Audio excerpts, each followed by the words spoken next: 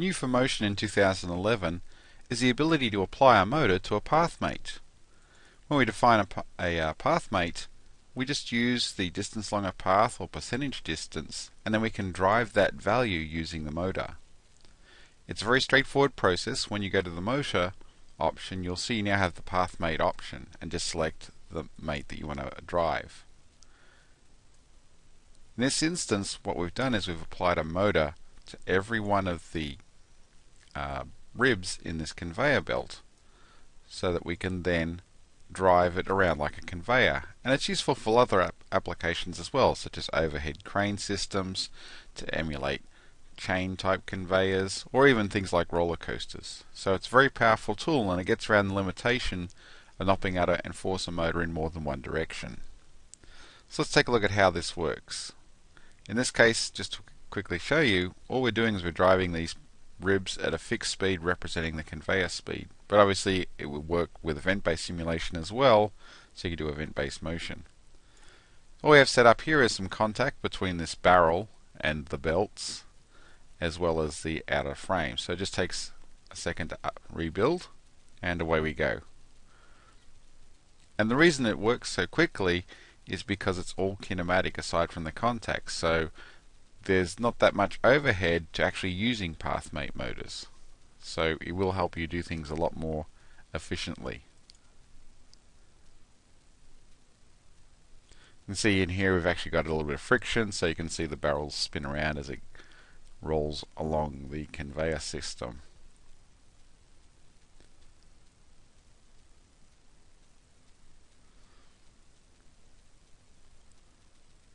And there we go. So we can just play that real time.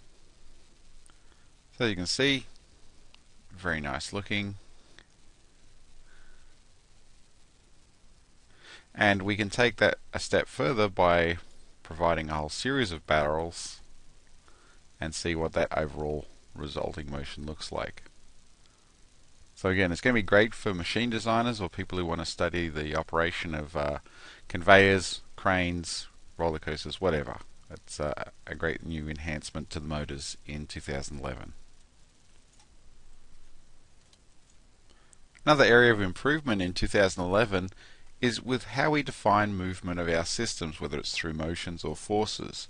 And that's a new and improved motion function builder. In this case, what we're doing is we've got a packaging system. We're going to do a pick and place operation to put these shrink wrap towels into the cardboard boxes. What we're going to do is just focus on the timing of the move over. We want to shift the package over once it's raised from 0.5 to 1.5 seconds. I've already got a function set up, but let's look at how we go about creating one of those. We have our built-in system of functions such as constant speed, distance, oscillating, and so on. But we now have the ability to create our own custom functions, as you can see here. And you can either save those or load them from file, and we can create new ones.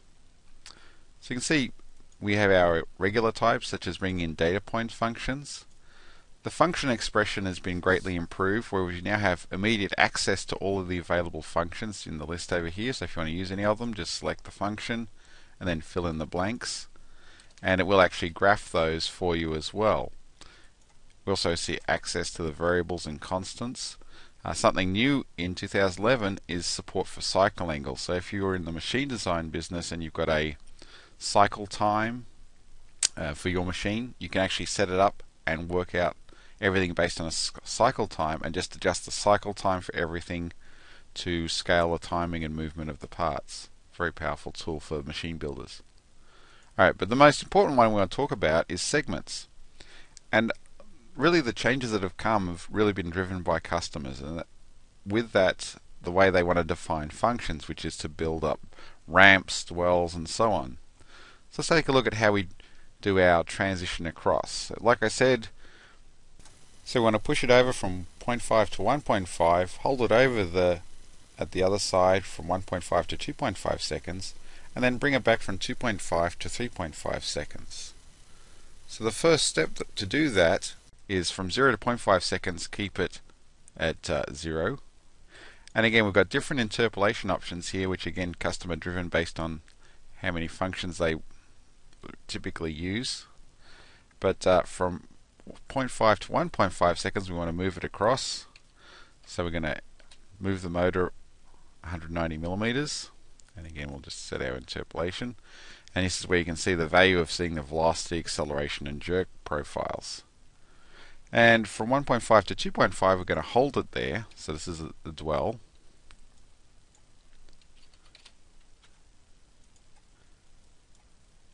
And then finally, from 2.5 to 3.5, we're going to return back to 0. And then from 3.5 to 4 seconds, which is the end time, we're just going to hold it down there. And again, we can set, as we said before, we see the velocity, acceleration, and jerk profiles for using that. And we can type in the name here, and like I said, we can either save or load it from a graph. You can control if you just want to see the displacement function. And you can see zoom to fit, you can zoom to the area of the graph, and so on. Alright, so let's take a look at how that works. Just click on Calculate. So it picks it up, and then it moves it across. And I've added a few mate controls to turn some mates off, so it'll actually drop it in the box.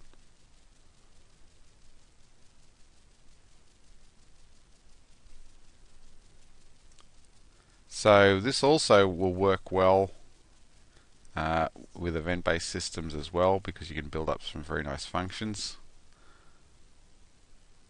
And we can see here, we'll just fit the graph. You can see here's where we turn off the mates that hold the product. Now if we combine this approach with the pathmate motor which we just saw, we can do the whole system. So we can index the conveyors, pick up the product, move it across, drop it, and so on, and repeat the cycle. So we really have improved the capabilities in 2011 for machine builders to get their jobs done, make it easier to do things, reuse information, and ensure the machines are going to work the first time.